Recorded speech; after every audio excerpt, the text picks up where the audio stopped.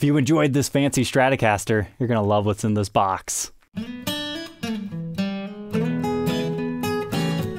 Welcome back, Troglodytes, to your daily dose of guitar information, the Trogly's Guitar Show. Today we're going to review a very similar guitar, but in the other Fender shape. No, we're not talking about a Jazzmaster, I'm sorry. This is a awesome Telecaster that a viewer also put on consignment with me, so you can find it for sale on my website and Reverb if you're interested in being the next owner of it. Now, as far as a documented history of when they started carved top teles, I honestly couldn't find a lot of information on that as compared to the Stratocaster, so we're just going to appreciate this as the Masterbuilt piece it is. Oh, okay, wow. I understand it better now. You guys gotta remember, I took these in on consignment based on like one photo. That Stratocaster, I thought it had these weird slash marks in the fretboard as a cool inlay pattern before I realized that they were just reflections. But I'm seeing a lot of things that I didn't know to expect on this cool tele. So first off, the photos were very deceiving. This is not a carved top tele. It's just a regular flat top one. We've got some sort of a really cool flame top here. If I had to guess, it looks like mahogany, but we'll have to figure that out later. It's two pieces. Like, we'll get all the details dimensions on the workbench. This is just my first impressions of it. I just thought it was going to be a matching one to that blue one because we've got the TV Jones pickups in this as well. It's that same hardtail, but this time it's in gold. But besides the pickups, the next thing that makes it unique is no pick guard at all. Hey, our toggle switch isn't down here, it's up here, Les Paul style, so kind of Troublemaker-like. Do we have any fancy electronics? Nope, not like the Stratocaster. But this is a very Gretschy orange color, right? Look what the binding is. It's actually a drum shell material, perloid. That's really fancy. It works well with this finish. Now I'm getting like Chet Atkins country gentleman-like vibes. But my friends, look at the rigid flaming on this neck. Like, holy cow. If the neck has this much movement with this particular finish style, just imagine if it was full gloss. That is a very nice piece of wood here. But now that I'm looking at the back, that's not even a top at all. They were playing a trick on me again. It's just a straight up flamey body in general, and they played it off on the top and made it look like it because it was bound. And it's also one of those strange teles that has a comfort cut on the back, but is not set neck or anything extremely crazy. But it is string through, that's fun. Our fretboard's not looking half bad either with real mother of pearl dot inlays. That just looks strange on a Fender, but it makes it fancy. The Fender logo almost looks like it's done up like that too, but it's just a reflective silver color. But looking at our traveler guide here, I was fooled again. It's apparently alder. So let's just go ahead and throw this thing on the workbench to take a look at all these specs together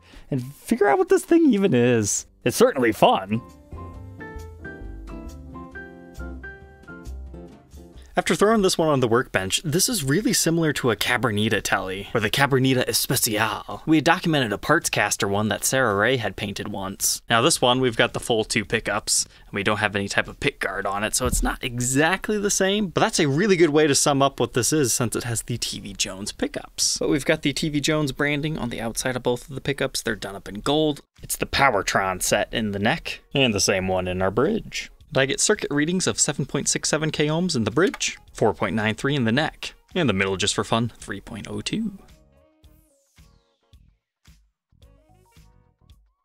As far as our neck pickup route, you can see DG in there. That's the initials of our master builder, Dennis Galuszka. Bridge pickup cavity looks more of the same. You can see some buffing compound left in it. But it does confirm for me that this is just a straight up body. There is no top. So it's just two pieces of flamed alder put together that just happens to look nice all the way through. That we can give a top effect using the moto binding, as they call it, which is short for mother of toilet seat. It's just a long-standing joke because there were some old toilets, I think back in the 60s, that looked like this. They call this a hardtail Stratocaster bridge, so you got individual saddles. Not the vintage style though, those are slightly more modern. And we just have regular electronics here, master volume, master tone, with again, our toggle switch up here. The switch itself is a little bit different. It's kind of a large brass cylinder, or at least that's what I thought it was. It appears to be a brass switch tip on top of a regular one. It's kind of cool how it gives the illusion it's just all one piece. And a tele without a pickguard is a little bit strange, but it kind of works for this one, so you get to see all of our cool figuring. Moving on from our alder body, we've got our maple neck. It was only graded as 3A maple, but my goodness, I would rate it higher than that. This has some extreme figuring to it. It has a very 3D-like effect to it, particularly on the back, but you've got mother of pearl side marker inlays. You can tell this is just a straight up maple neck. There's not a separate fretboard extension for it. Your main markers on the top are also mother of pearl, and besides the flame figuring, you get the wood grain, and this is like a semi-satin finish. So it still has that really soft feel to it, but it's not full-on glossy gloss. Pretty much the only flaw in this neck that I see is there's a small mineral deposit right there, which isn't necessarily a bad thing, but I just thought I'd point it out, but it gives it character. Then we've got 22 medium jumbo style frets. The typical 25.5-inch scale length. But it actually has a compound fretboard radius, starts at 9.5 inches, but then ends at 12. Other than that, we got a bone nut that measures 1.69 inches, which increases to 2.05 by the 12th. And a first fret neck depth of 0.92 inches, and that increases to 0.98. Here's that neck profile at the first fret and the 12th fret. Fender calls this their large C neck profile shape, and so far I'm really liking it. It's not obnoxiously big, but it's got a good roundedness to it.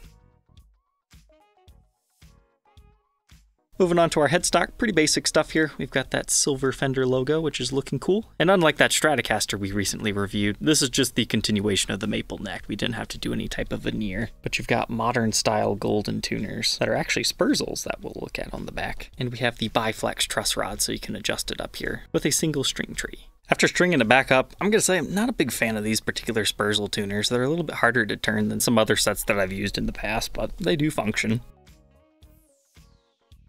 Moving on to the back, we can appreciate that flamed alder body, but again, it is two pieces, it's got a center seam. This one has a reverse chevron pattern to it, but it doesn't quite get met up. The other side continues the same way, so it just kind of gives you like a slanted flamed effect. But you've got your comfort cut over here, and yeah, they had to route this like a Les Paul for our toggle switch. So kind of Troublemaker in style there. Interesting that there's absolutely no finish right there. Then here's our main control channel, but again, no finish on the rim. So you can see the wiring job that they did. If you wanted fancy electronics in here, the pickups are for conductor, they just taped off the ones that they didn't need. So you just have to put a push-pull pot in there to make full use of that. But stock from the factory, this is how they did it. We've got a barrel style output jack and regular strap buttons in our normal Tele positions. The only major blemish I see on this one is there's like a slight lift in the finish right there. It could also be a ding, or it might be a factory defect. I'm not entirely too sure. And I suppose on a similar note, you can see that the finish is kind of lifted by the ferrules that the strings are going through here. I'd imagine one day that has the potential to flake, but right now it seems secure. This is a urethane finish, complete gloss, and then you have the more satin feel. So to put it into other words, it just feels like what you normally associate a satin finish with that's kind of been buffed up a little bit, but yet it still has the regular satin sheen. So it allows the flame to still dance, maybe not as much as a full gloss, but still maintains the things that players like about the satin finished feeling. Then we've got our walnut skunk stripe running up the center here. And then we can see the back of our spurzel tuners. They are not locking, they're just regular, and Dennis's Masterbuilt decal. All said and done, it is 7 pounds, 13.2 ounces. Let's go ahead, plug it in, and hear how this one sounds.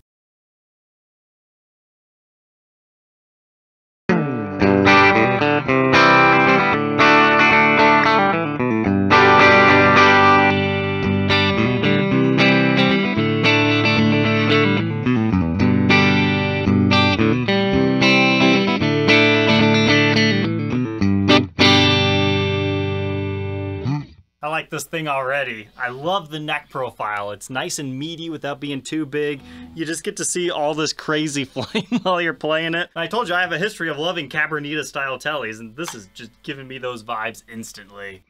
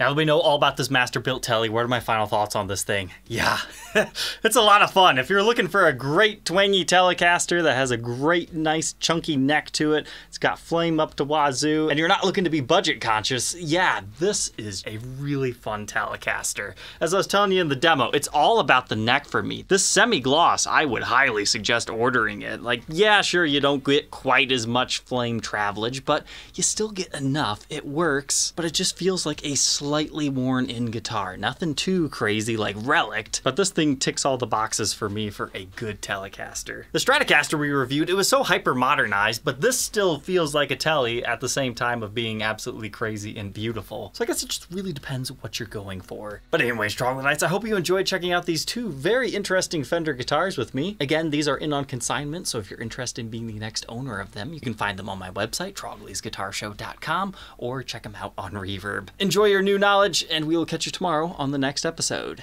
Take care.